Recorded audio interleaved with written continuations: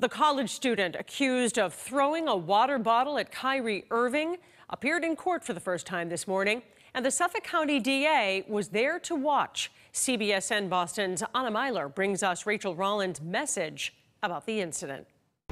A judge ordered Buckley to stay away from the TD Garden after he was arraigned here at Boston Municipal Court on a serious charge, accused of throwing a water bottle at Kyrie Irving. Do you have anything you want to say? Any red throwing a water bottle? Buckley, a University of Rhode Island student, had nothing to say as he left court after facing a felony charge. Charged with assault and battery with a dangerous weapon. The 21-year-old is accused of hurling a Dasani water bottle at Brooklyn Nets player Kyrie Irving Sunday after they defeated the Celtics at the TD Garden.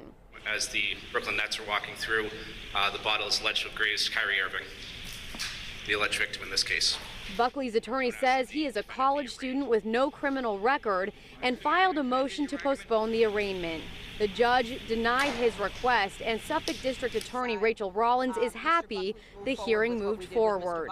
We believe that this individual engaged in an act of unprovoked workplace violence. Rollins believes the felony charge is appropriate and says behavior like that will not be tolerated. It is not lost on me that he chose to do this in a sport that is overwhelmingly black men, and we are not going to allow this trend to continue. Period, end of story. We have not charged him with a race-based hate crime or a civil rights violation, but you don't get to behave this way. Governor Baker also condemned the incident this morning. No one should ever throw anything at anyone, fan to fan, fan to player. You know, you're automatically putting someone in danger when you do that.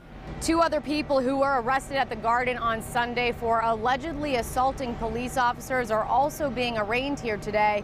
Buckley is due back in court in August for a pretrial hearing. Reporting in Boston, Meiler, CBSN, Boston.